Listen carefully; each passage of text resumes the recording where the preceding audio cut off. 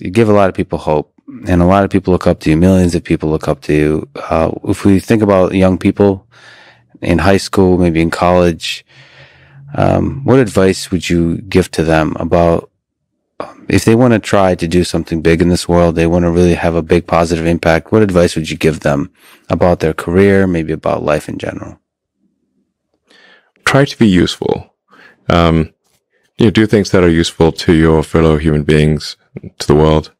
It's very hard to be useful. Very hard. Are you contributing more than you consume? Can you try to have a positive net contribution to society? I think that's the thing to aim for. Not to try to be sort of a leader just for the sake of being a leader or whatever. A lot of time, the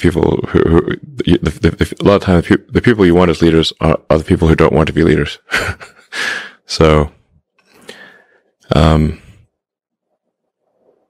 if you can live a useful life, that is a good life, a life worth having lived. And like I said, I would encourage people to use the mental tools of physics and apply them broadly in life. They're the best tools. When you think about education and self-education, what do you recommend? So there's the university, there's self-study, there is hands-on, sort of finding a company or a place or a set of people that do the thing you're passionate about and joining them as early as possible. There's taking a road trip across Europe for a few years and writing some poetry. Which trajectory do you suggest?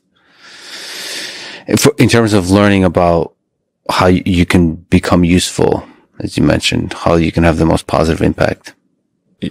Basically, try to ingest as much information as you can, and try to also just develop a good general knowledge.